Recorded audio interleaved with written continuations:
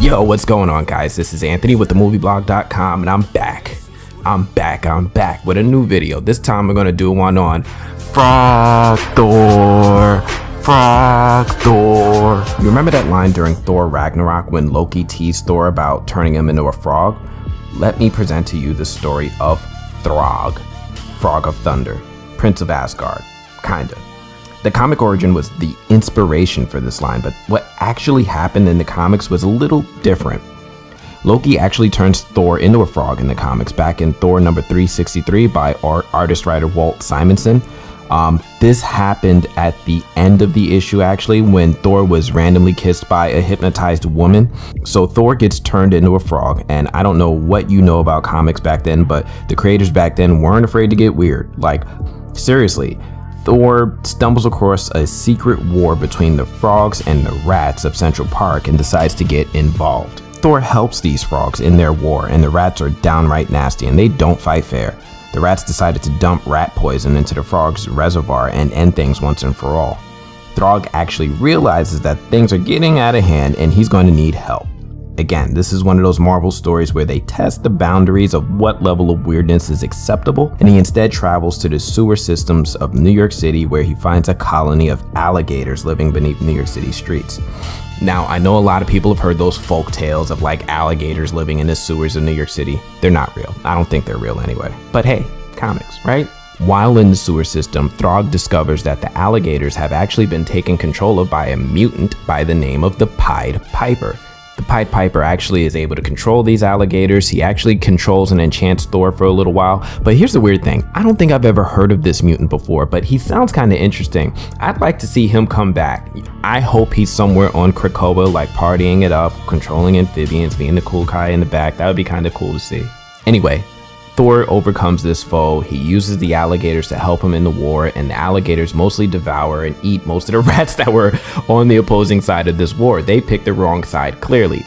After all of that, Thor decides now might be a good time to look for that magical hammer of his that just enhances his abilities. You know, maybe now. Let's go look for Mjolnir. He finds Mjolnir, he's lifting it up, and he finds out that it doesn't turn him back into his human form. It doesn't break Loki's spell. Instead, what it actually does is it just turns him into like a 7-foot tall Thor frog wearing Asgardian armor. After returning home, the Frog of Thunder decided to put an end to this BS, kinda, like he did in Thor Ragnarok, and demands that Loki break the spell. Loki decides to, surprise surprise, betray his trust and instead tries to turn Thor completely animalistic. Now this backfires because this new Thor, running purely on animal instinct, nearly kills Loki until he finally gives in and turns Thor back to normal. And that's how that wonderful story ends, of Thor himself turning into a frog and wielding Mjolnir as the Frog of Thunder.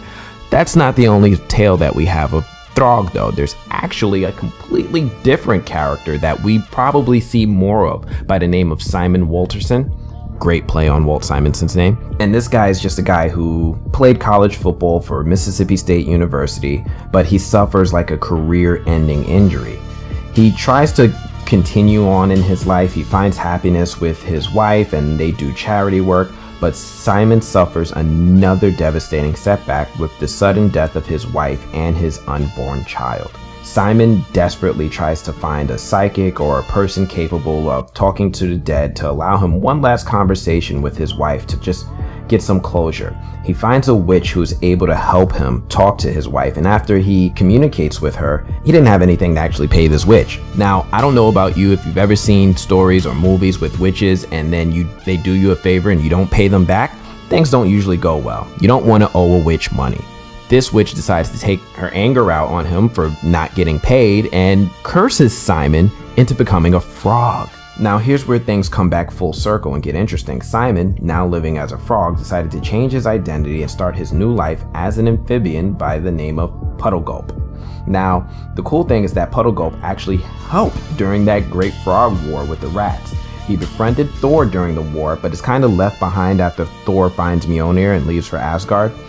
Before Thor leaves though, somehow Thor's trusty goat Tooth Gnasher was somehow able to stomp on Mjolnir and a sliver of the hammer broke off. Now this shouldn't happen. This should not happen. Uru metal is one of the strongest metals in the Marvel universe. It's up there and it's taking strikes from Wolverine's adamantium claws. No way this goat should be able to just smack a piece off, but hey, comics, right? After Thor leaves, Puddle Goat actually lifts the sliver of Mjolnir, which now will be called Throgg and transform into Throgg, Frog of Thunder. Now this version of Throgg goes on to have some more appearances in the Pet Avengers and as Guardians of the Galaxy, but he's mostly a side character. He doesn't actually lead his own stories or anything like that, but he's still super fun knowing that there's a completely different Thor running around that's actually a frog. Anyway, let me know what you think of this story in the comments. Is this something that you guys want to see Marvel like translate into film or television? Some more stories of Throgg? I mean, we have some in animated, but maybe live action. Thank you guys for sticking around, and do me a favor, if you like this video, please hit that like button. Hit it, please hit that like button. And if you're new here and you want to see more videos from me, make sure that you subscribe. That's all I got for now. I'm gonna check you guys later. Peace.